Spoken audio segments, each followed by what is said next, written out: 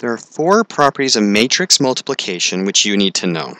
They are, if we take matrix A times B times C, then I can do this first by doing A times B times C, or I can do it as A times B times C, assuming that the orders match between all these, and if they do, then it'll work. So we'd have to have an M by O times an O by P times a P by N, and we'd end up with an M by N matrix, because they match going across. And that'll be true all the way through no matter what we do. Well, we can also distribute, but there's 2 rules for distributing that are really important, so you need to make sure you pay attention to this. If I distribute the matrix A through B plus C, this will be equal to AB plus AC every time.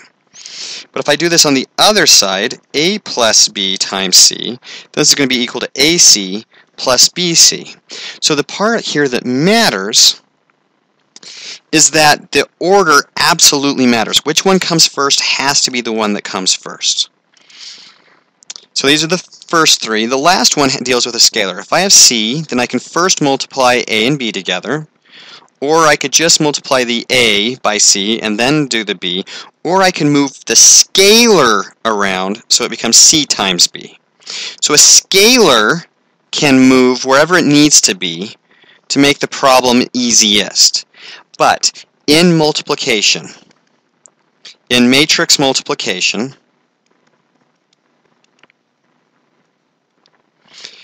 order matters. AB does not equal BA. You cannot change the orders. So here, this would not be equal to A times C times B.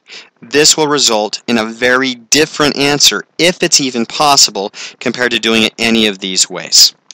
So the order of matrices cannot be changed. Once it is set, that is the order you have to stick to. Scalars, on the other hand, can move to wherever you need them to be.